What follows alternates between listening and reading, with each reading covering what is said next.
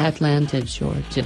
Porsche is reinvigorating the concept of the puristic 911T model from 1968 with the new 2018 911 Carrera T with less weight, a manual transmission with a shorter constant transaxle ratio, and a standard mechanical rear differential lock.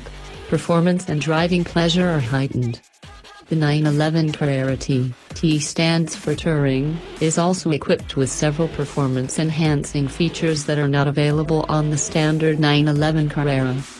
This includes the Passport suspension with a 0.39-inch, 10mm, lower ride height, a shortened gear lever with an embossed shift pattern in red, and seat centers made of Sportex material.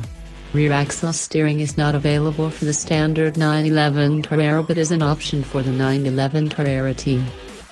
Based on the 370 horsepower 911 Carrera Coupe, the new model features unique design elements. The 911 Carrera T is equipped to be light and sporty. The rear windshield and rear side windows are made of lightweight glass, and door opener loops on the inside replace the conventional door openers. Similar to the 911 GTS models, sound insulation has been reduced.